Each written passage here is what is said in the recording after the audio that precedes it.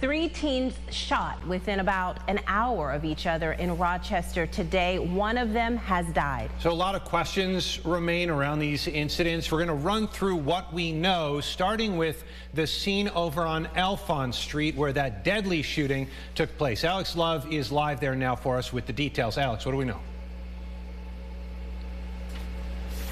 Well, in just the last few minutes, Adam, North Street has opened back up. Police are still on scene, and they have the 300 block of Alphonse Street right behind me closed, which remains an active scene. Police have been here since a little bit before 2:30 p.m. Now, several houses behind me is where they discovered a teenage male once they arrived who had been shot once, at least in the upper body. He was pronounced dead at the scene.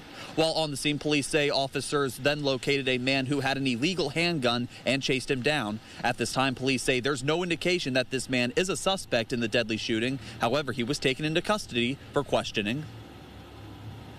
Officers were able to develop information about who that person was that possessed the illegal handgun. Obviously, I think you saw the officers running towards the danger and apprehending safely the armed person who had the illegal handgun. Obviously, these scenes are very dynamic, and as you can see, it's a pretty intense situation.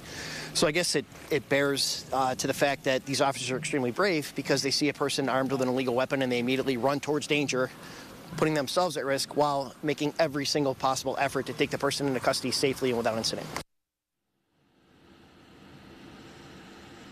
Now, it is still early in the investigation, but police say if you have any information or know about this shooting, you are urged to call 911, where your tips can always remain anonymous.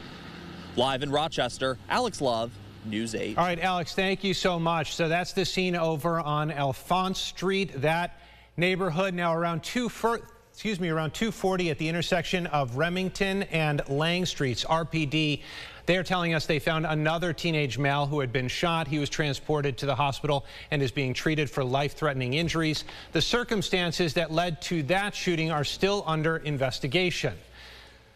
As we mentioned, two other teens were shot in the Rochester area around this time. Around 1:30, RPD responded to St. James Street where they found a 17-year-old with a gunshot wound. He was rushed to the hospital and is expected to survive.